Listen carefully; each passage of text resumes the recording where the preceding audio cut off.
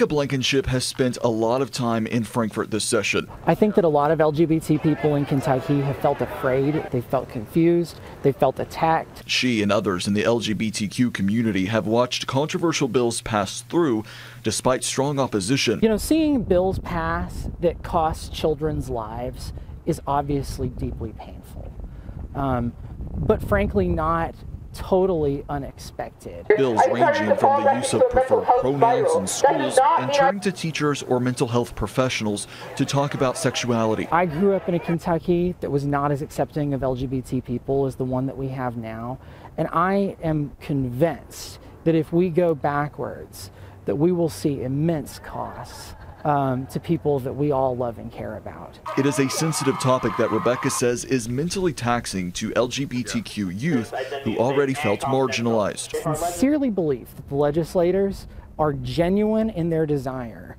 to stand up for kids that have been deeply marginalized and to make sure that those kids are protected.